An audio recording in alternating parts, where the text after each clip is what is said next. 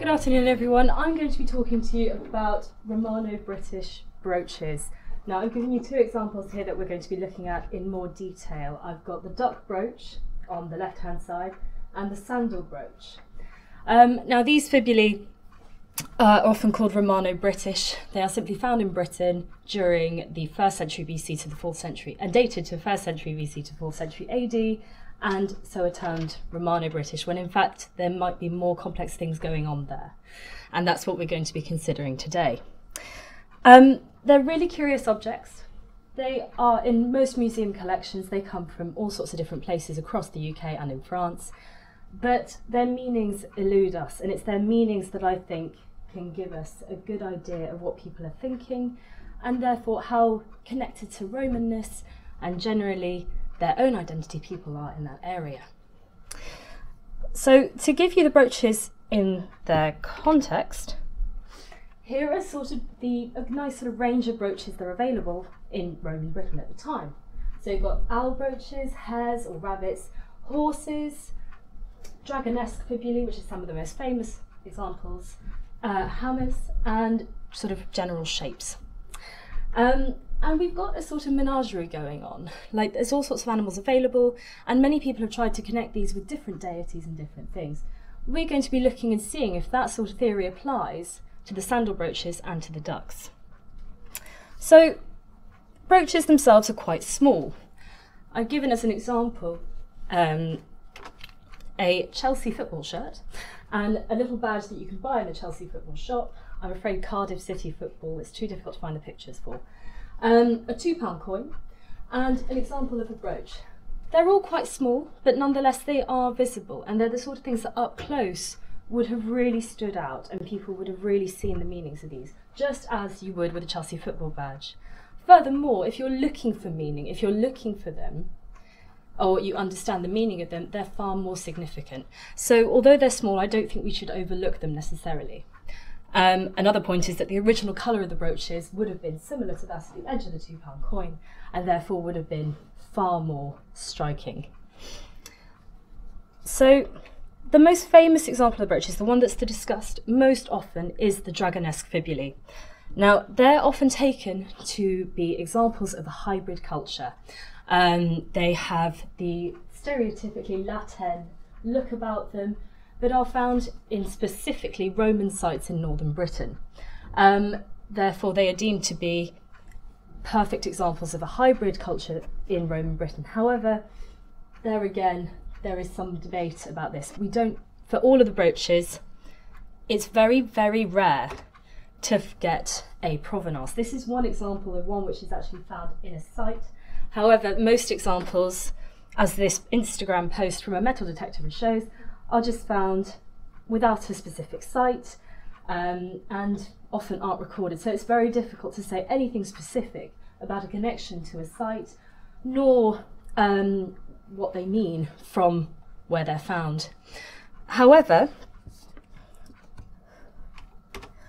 they're nonetheless really meaningful and colourful. But unfortunately, we don't really look at them that often as academics. Very rarely do we see stuff written about them, and this is because most of them come up in auctions and they're in private collections.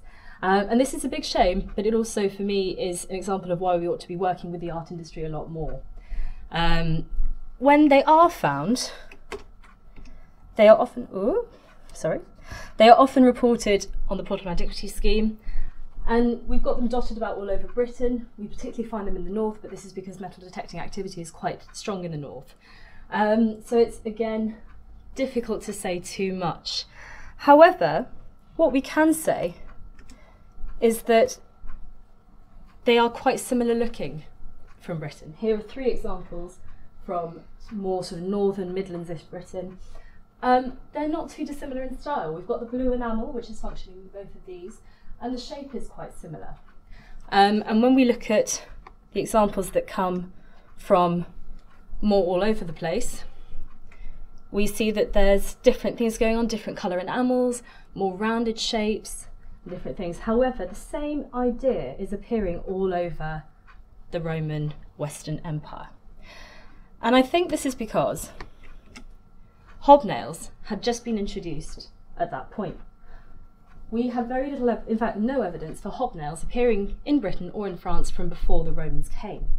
Now, famously, we've got the caligae, the Roman military boot that was stamping its way across Britain and France and generally the Western Empire at that point. But it's not just the military. There are other things going on. In the 2nd century, a Christian writer, Clement of Alexandria, writes that prostitutes were reforming their hobnails in their boots to say, "Follow me." So as they were walking along and they were leaving their trails behind them, men could, well, and women perhaps, would know where to follow them to. And I think there's an idea then of marking your place, marking your identity. And this can come out quite clearly in the brooches, which look exactly the same and where the artist has really gone to the effort of putting in the yellow enamel hobnails. So the military collection cannot altogether be thrown out. Brick stamps that are specifically military ones, made by legions across the empire, have got these sandal with hobnail imprints on them. But what I'm asking you to think about here is that perhaps it's not just about that, there are other things.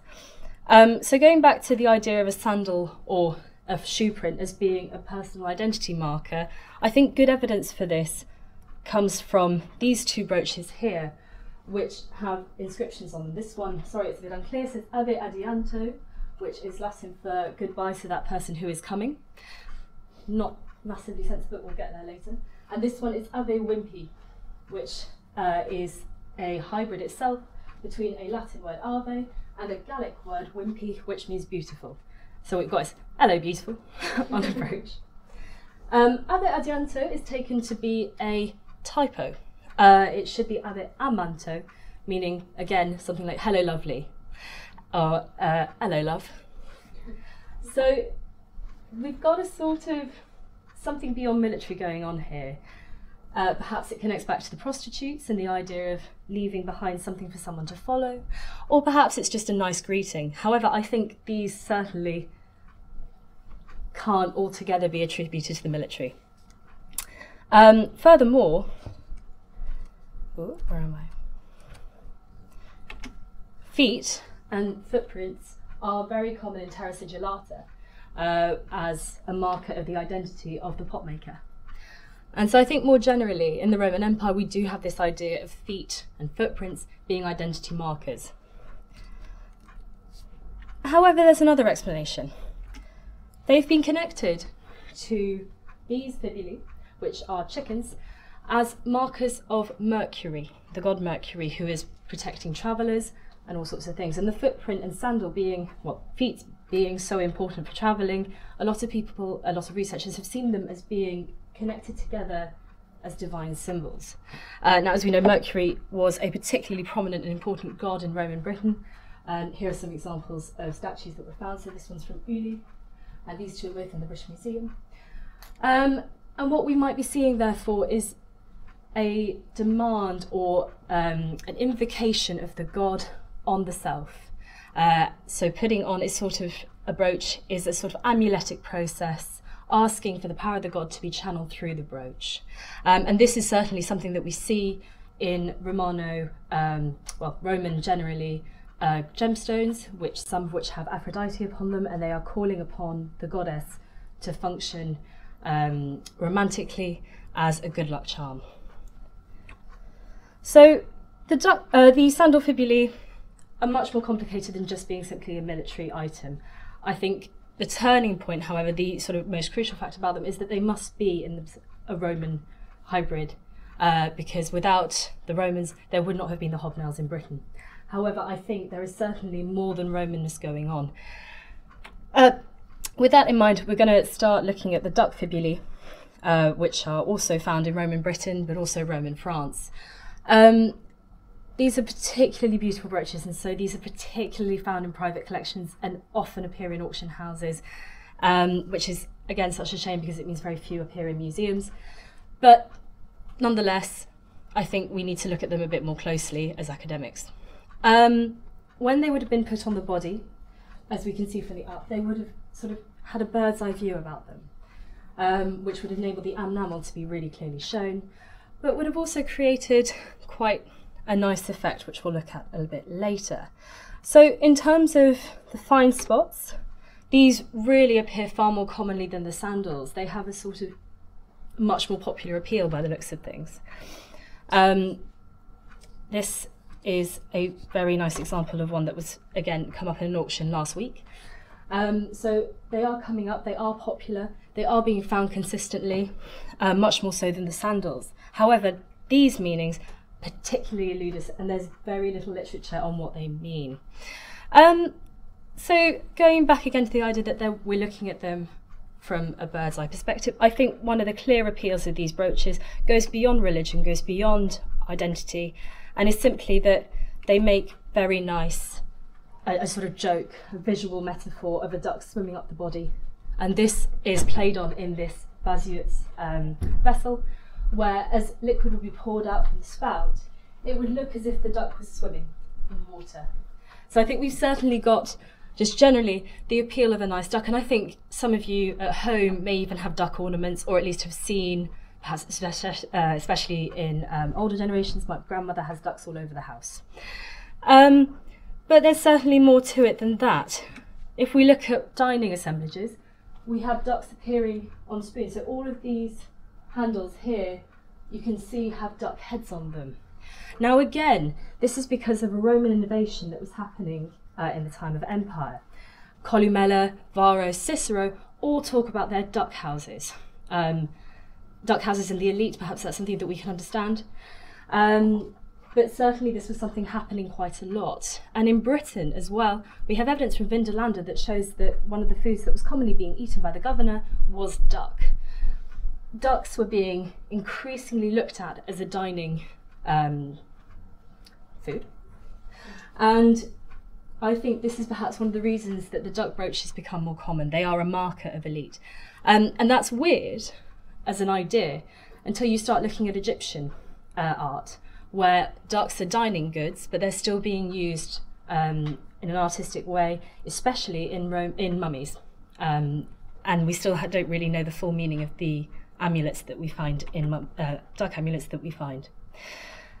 But I think it's very difficult to identify a specific meaning. We don't get very many mentions of ducks in Greek and Roman mythology, nor do we get many meanings of ducks in sort of wider British and Celtic contexts. So I do like looking out to other cultures, and certainly amulets in Egypt are a good one, but we've also got appearances like this.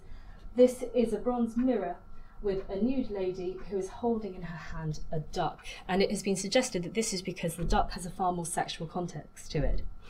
Again, different part of the world, similar idea. This is a statue of Eros in terracotta who is holding next to him a duck. And in ancient Greek, we have a similar word as in English and certain dialects, ducky, for a loved one. Just this idea is one that perhaps could be on display and perhaps explain the wider popularity of the duck brooch in Britain as opposed to, say, the sandal one. If they have meanings connected with love, connected with general sex and sexuality, this might be a reason for their popularity, and this might be something that we can't actually trace on the archaeological record. Nonetheless, however, there are some things that we can trace. And this is a statue of Sequana, the native deity of the Seine in France, and she is riding on a duck boat. However, these duck brooches in that part of France are very, very rare, so I would hesitate to connect the two together. But it's certainly a possibility that a female deity could be associated with the brooches, and as with the sandal brooches, we're looking at the desire to channel the god through the brooch. So I'm afraid I haven't particularly made clear what the duck or the sandal brooch mean. But I think we need to be looking at them beyond Roman meanings, sort of typical meanings of a sandal being a Roman military boot, and indeed perhaps not thinking at all about Roman meanings for the duck brooch, and instead thinking more widely about what putting a sandal or putting a duck on your body actually means. And that's it from me. Thank you for listening.